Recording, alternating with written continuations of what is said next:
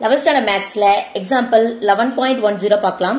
If f dash of x equal to 3x square minus 4x plus 5 and f of 1 equal to 3, then find f of x. So ஒரு function இதை f dash கொடுத்திருக்காங்க.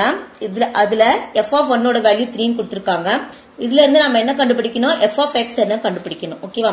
So f of x என்ன வேணும்னா இந்த f dash of x integral பண்ணனும். ஓகேவா? So அதாவது integral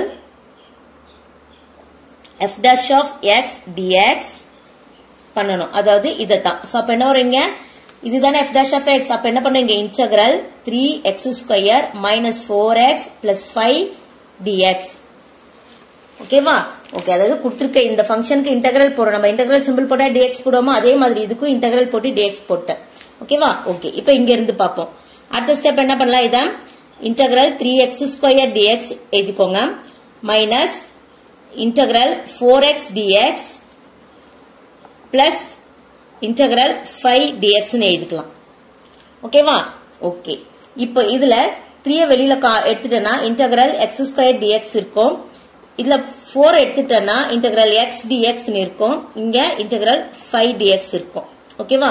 okay, integral x power n formula என்ன பாத்தீங்கன்னா x power n plus 1 by n plus 1. ஓகேவா? ஓகே, இப்போ இங்க என்ன இருக்கு? x ஸ்கொயர் இருக்கா? அப்ப இன்டகிரல் x ஸ்கொயர் என்னது? x power 2 plus 1 by 2 plus 1, அதாவது x பவர் 3 by 3 வரும். அப்ப இங்க என்ன ஆகும்? 3 into x பவர் 3 by 3 வந்துரும். ஓகேவா? மைனஸ் 4. அப்ப இன்டகிரல் x என்னது? அப்போ 1 plus 1 by 1 plus 1, அதாவது x square by 2, x square by 2. இங்க 5x ன்னு வந்து நமக்கு. ஓகேவா? 5x இன்டகிரல் எல்லாமே பண்ணதுக்கு அப்புறம் என்ன வரும்? c வரும். ஓகேவா? இது வந்து பாத்தீங்க இந்த 5ன்றது பாத்தீங்கன்னா இன்டகிரல் k dx, அதாவது கான்ஸ்டன்ட், அது k. அப்ப இன்டகிரல் k dx பண்ணா kx வரும், அதாவது 5x. ஓகேவா? சோ இந்த ஃபார்முலா எல்லாம் உங்க புக்ல பேஜ் 186ல இருக்கு, பார்த்து படிச்சுக்கோங்க.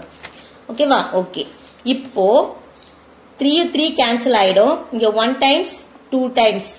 ஓகேவா? இதுல பேலன்ஸ் என்ன இருக்கு பாத்தீங்கன்னா x cube minus 2x square plus 5x plus c. ஓகேவா? So f dash of x integral பண்ணி முடிச்சதுக்கு அப்புறமா வர்றது என்ன பாத்தீங்கன்னா f of x. ஓகேவா? அதுதான் f of x. சோ இப்போ f of x ல இங்க ஒரு c ன்னு ஒன்னு வருது இல்லையா? சோ இந்த c ன்ற வேல்யூ நமக்கு தெரியணும். அது எப்படி தெரியும் பாத்தீங்கன்னா இந்த f of 1 equal to 3 क्वेश्चनல கொடுத்திருக்காங்க இல்லையா? அது போடுங்க. So f of 1 equal to 3. So f of 1 னா நம்ம என்ன பண்ணுவோம்? ஃபங்க்ஷன்ல தான போடுவோம் 1. சோ அப்ப இதுதான் அந்த f of function x ஓட ஃபங்க்ஷன். சோ என்ன பாருங்க? x cube minus 2x square plus 5x plus c equal to 3. So இப்போ இந்த ஃபங்க்ஷன்ல தான் இப்ப நம்ம என்ன பண்ண போறோம்? f of 1 அப்ளை பண்ண போறோம். So apply பண்ணனவோ 1 cube minus 2 into 1 square plus 5 into 1 plus c equal to 3. ஓகேவா? சோ 1 cube என்னது? 1 minus 2 into 1 square 2 plus 5 into 1 5 plus c equal to 3. ஓகேவா?